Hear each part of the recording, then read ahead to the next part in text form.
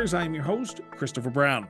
The Saskatchewan Association of Rural Municipalities, or SARM for short, is raising concerns regarding the profound staff shortages plaguing healthcare facilities across rural regions of the province. Joining us for this crucial conversation is Ray Orb, president of SARM. Now, SARM, as the voice representing rural Saskatchewan municipalities, has been actively advocating for solutions to address the healthcare challenges faced by rural communities. Now, at the forefront of this discussion is the urgent need to address the shortage of healthcare professionals, particularly nurse practitioners in rural areas. The Saskatchewan Association of Nurse Practitioners underscores the necessity of reinstating the Grow Your Own Nurse Practitioner program initially announced by the government in 2014. This program holds the potential to bolster the healthcare workforce in rural Saskatchewan by tapping into the pool of qualified nurse practitioners currently residing within the province. Now, as SARM prepares to engage in discussions with policymakers throughout the province during their upcoming spring convention in Regina, the urgency to address the healthcare crisis in rural Saskatchewan remains paramount. Now, the outcomes of these deliberations will not only shape the future of healthcare delivery in rural Saskatchewan, but also underscore the commitment of governmental authorities to prioritize the well-being of all Saskatchewan residents. Now, today's conversation serves as a pivotal moment in addressing the pressing healthcare challenges faced by rural Saskatchewan. This is Municipal Affairs. President Orb, thank you so much for doing this. Greatly appreciated. I want to start by talking about the press release that SARM issued on February 28th, and that was sounding the alarm regarding the state of rural healthcare in the province of Saskatchewan. Before we get into some of the sort of fixes that you're hoping the government will address, can I ask you a pointed question? What do you see as the state of healthcare in rural Saskatchewan today? Well, I would say the state we're in now, I think we have a lot of room for improvement. And I know, the provincial government has brought in some good changes. Where we're seeing better doctor recruitment, retention in some cases, and the same with nurses as well. But we still see that there are some rural communities. I'm talking about the rural and remote areas we have in this province where people have to travel a long distance to get to healthcare. There's still being some issues out there. I know we've had a series of emergency centers that have been closed. Some of them have been opened up again just recently. Now we're hearing there's one at Wolseley, Saskatchewan that is going to be staffed again. But the issue with getting staff is a recurring issue, and I know that's happening not only in Saskatchewan, not in rural Saskatchewan, but across the country as well. But the issue we're trying to get across to the province is that we need this to change, and we have fairly regular meetings with the Minister of Health and the Minister of Rural and Remote Health as well, saying that we need to work together on this file. So I would say it has been improving, but we still have, I think, more changes that we'd like to see. That's why we issued the press release that we issued. Now, one of the key solutions that SARM is advocating for, and correct me if I'm wrong here, but is for the Grow Your Own Nurse Practitioner program to be implemented again. What is it about the nurse practitioners that you would want to see addressed, and why are you calling on the government to implement the Grow Your Own Nurse Practitioner program again? Well, we saw success from that program when it was implemented in 2014. The idea of getting people from your local area, of course, is really important to us because we feel we have a lot of talented people out there that actually could take the training, come back into their own community, and live in that community and provide services to their community as far as healthcare delivery. We saw success. I think at the start of that program, we had over 170. I think we have almost doubled that though over the number of years. As of 2023, we used a number of 328. But the issue with that is we have some nurses that haven't been able to find work or have issues with traveling to go to work and things like that. So they've gone to work in other facets of healthcare, I guess you could say. Some of them working as registered nurses, which is obviously needed as well. But somewhere out there, we think about 10%. This is coming from the association itself that has concerns about this. So we're trying to promote this. Some of that I think will take the SARM, our sister organization, SUMA as well. We've approached them on healthcare issues, to talk to their board and executive about working together on this. I think we need to promote rural Saskatchewan in a different way. We have to attract people from other provinces. We know that we have some nurse practitioners coming from other provinces and nurses, but we have to make Saskatchewan look more attractive because we feel it is attractive. It's a good place to live, and the cost of living compared to a lot of other provinces is a lot lower. And so this should create incentive, but we need further incentives from the province as well to be able to not only attract these nurse practitioners, but to retain them as well. What type of incentives are you looking for? And I'm going to sort of poke the bear a little bit here, Ray, if you don't mind, but is it financial incentives? Is it bonuses? What type of incentives is SARM looking for the province to implement to retain and attract new nurse practitioners to some of these smaller rural communities that you represent as the president of SARM? Those are the kind of things that we're throwing out there. We're mentioning things like incentives for relocation. And, this is really important because if someone has to move to a different location to live, it's very expensive, as everyone knows that. Perhaps bonuses, not a bad idea as well to get people into areas where we can't seem to attract people. And I think that's the issue because there are some parts of the province where it's harder to attract people than others. This could be an area that perhaps has a low population density. The community maybe doesn't have as much to offer as some other communities do. One of the things that our members always ask for is better connectivity, better, rural internet. We have some places in this province, actually a lot of places in the rural areas that just don't have good connectivity. And so we're trying to work, with the province on that too.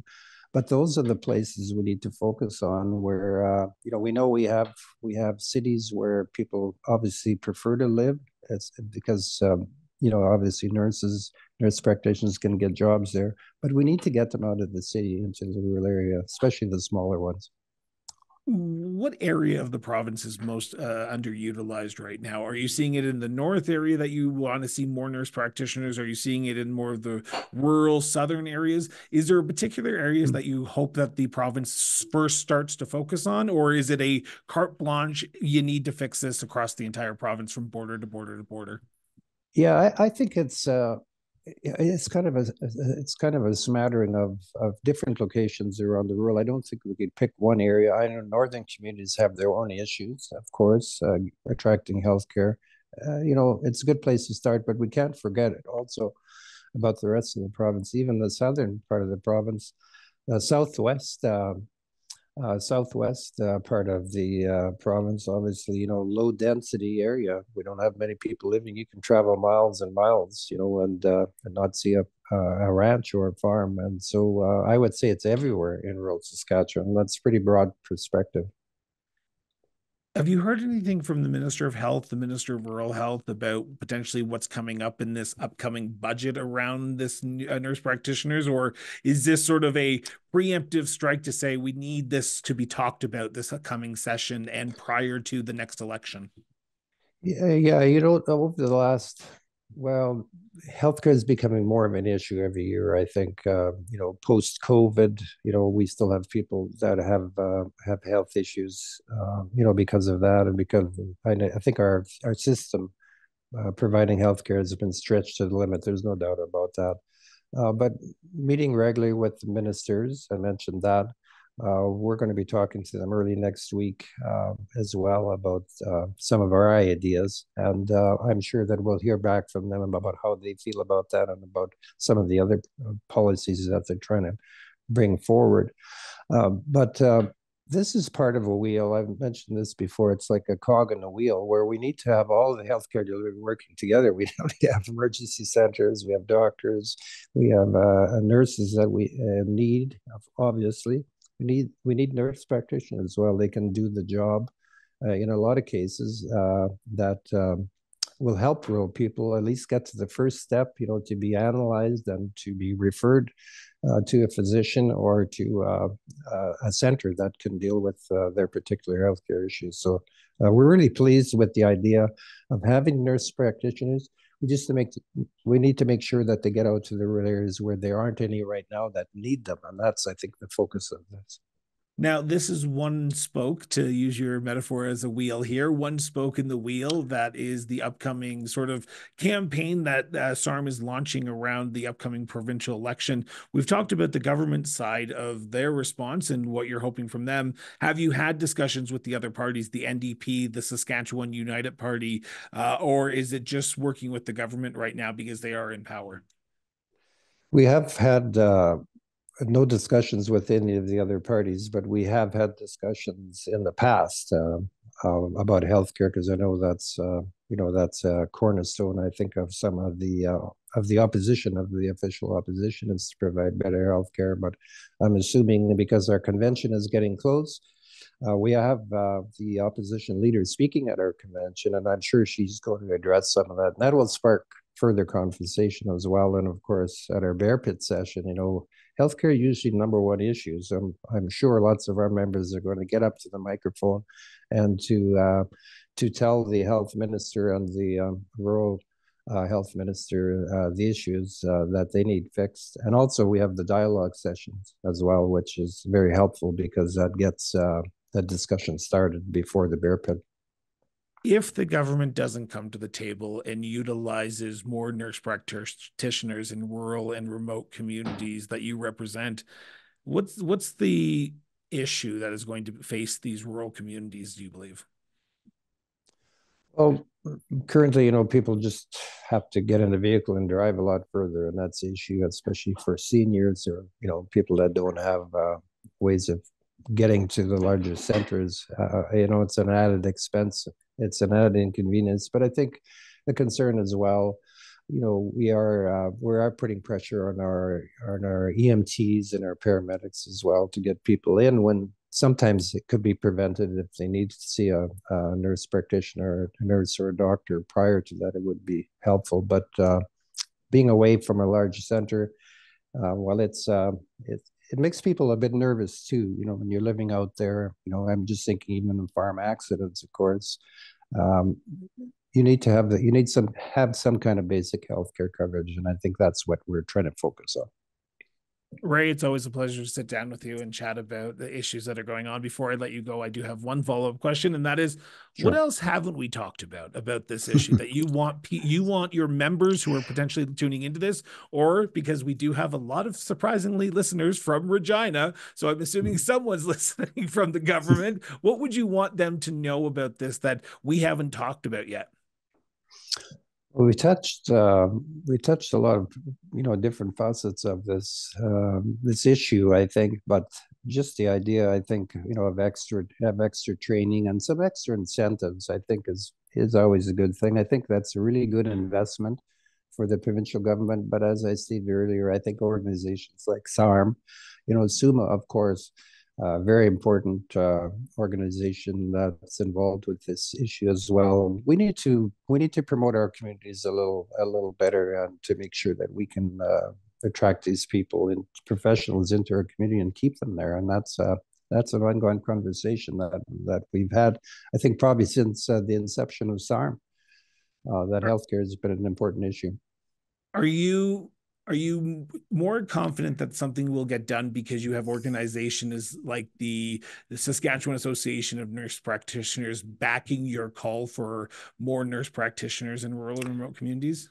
No doubt about it. And we did have them speak at a recent convention, and we got a lot of feedback from that presentation, but it also gave, I think, our board of directors a chance to kind of absorb this and to realize this is an important organization, and these people are very important to rural Saskatchewan. Ray, it's always a pleasure to sit down with you. Thank you so much. Yeah, thank you. Awesome. Take care and have an awesome day. Now, if today's episode sparked your interest, hit that subscribe button now. Stay in the loop with all our diverse content covering everything from the issues on municipal affairs to our in-depth conversations with municipal leaders on the cross-border interviews and our eye-opening exploration of local governance in the political trenches, local government at work. Now, we are your go-to platform for comprehensive municipal coverage committed to keeping you well-informed and engaged on the issues facing municipalities from coast to coast to coast. Your support is the backbone of our growth and the maintenance of the top-notch content you have come to enjoy. If you can, consider backing the show. Every contribution, big or small, amplifies the depth and the breadth of our programming. Find the support page link on the Cross Border Interviews website today. Until next time, stay informed, stay engaged, and most importantly, just keep talking.